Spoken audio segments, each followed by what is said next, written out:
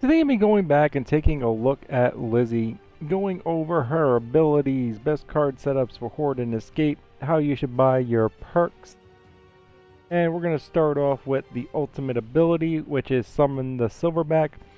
She summons and pilots a Silverback on the battlefield. It actually is worth noting that you can summon the Silverback and somebody else can get in the Silverback and they will have whatever weapons you have equipped.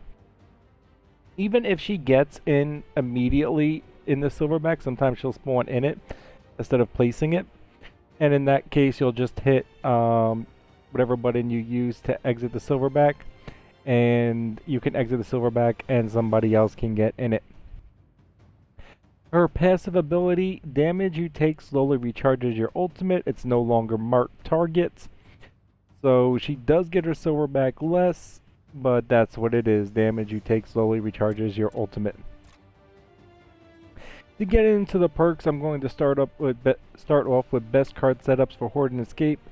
Perks you should buy, and then I'll get into the cards, what they all mean for the new players. To start off for Horde, I have two different setups. One for if you're using the barrier glitch that currently exists, and one if you're not.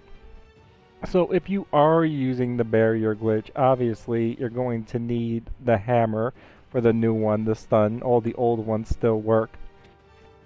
We're going to also be running cold finish, so we deal damage when their health gets low and executes them. Now, this setup right here is for if you're just going to be holding onto the drop shot and spamming drop shots and not really getting into your Silverback. So if you're not using your Silverback, using it at all, and you're not giving it to other people, then you would be running healing explosives. So you are less likely to go down from all the drop shots you'll be firing. Aggressive armor to give you stim every time you get to full health, and you'll be getting the stim off the barriers as well. So you really shouldn't need this except when you do take damage, but then you can get right back to full health and generate your stim. So that is why this combo is here for if you're not using your Silverback. And we have Initiator. So if you do happen to go down and the time that you spend swapping drop shots on a weapons locker, you are actually still taunting all the enemies that take damage on the barriers, assuming they are at full health. So while people are relying on those enemies to be stunned, for the moments that you don't have your drop shot in your hand, you're still taunting some of the enemies and drawing the attention towards you.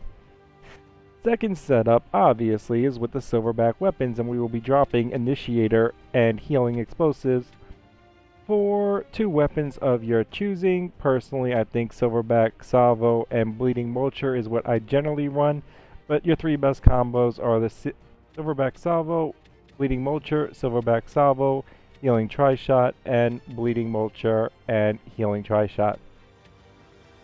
For Escape, you would be running almost in every single map Cold Finish and Aggressive Armor. And then two more of the cards would be one of the three combos for the weapons. And then your fifth card, you have the Hammer if you're not running a Keegan or a JD, and it's just like that happens to be the one drop shot on the board. You can also run Initiator. Another one is Deep Pockets if that seems like you're going to need some extra pistol ammo in the beginning. Another good one as a potential fifth is the Rear Armor. So for going in and buying the perks, I do recommend doing the capacity and damage about 50-50. You can go slightly more. If I was going to go on anything, I would go higher on the capacity so I could spam more drop shots, especially if doing the glitch. The enemies are going to be stunned, so it really depends on your damage. If you got to ready your card up to like 3+, your damage is already fairly good. So getting that capacity up early allows you to get more shots off and you can spam more shots. If you do have low damage, you might want to wait for them to all group up and fire less shots, but what you're really looking for is to split your the perks that you buy between damage and capacity in the beginning. After you're done with those to both 10, then you can go up on the health, and if you are running the silverback, if you want the cooldown. But I mean, the health with you're getting so many, you're probably gonna be doing the barriers anyway, so you're gonna have stam. You got healing explosives from just spamming the drop shot. All the enemies are stunned, so the health is just like a whatever. Really, what's important is the ammo capacity and the damage. And now I'll be going into the cards for all our new players. To start off with, we have the hammer, which deals extra damage and stuns enemies with the drop shot. Nice card, especially since she starts with the drop shot. Next up, we have Cold Finish, another excellent card. Damaging an enemy with less than 25% health also applies freezing damage, turning them into eventually a silent frozen whatever, and then with enough damage makes them burst into icicles. Next up, we have Healing Explosive. As I was saying, your explosive damage will heal Lizzie for part of the damage dealt. Aggressive Armor, dealing damage grants stim. It's worth noting you will need to have full health for you to get stim. So if you're already damaged and you're like regenerating health, in the process of regenerating health, and you deal damage, you're not going to go back up to full health and get stim. You will actually need to be at full health, deal damage without taking damage, and then you will get stim. Great for high rate of fire weapons. If you're not, but right now, obviously, you just get a little stim, but you get a ton of stim if you're doing that anyway. So you're either using high rate of fire or you're using the barriers, one of the two.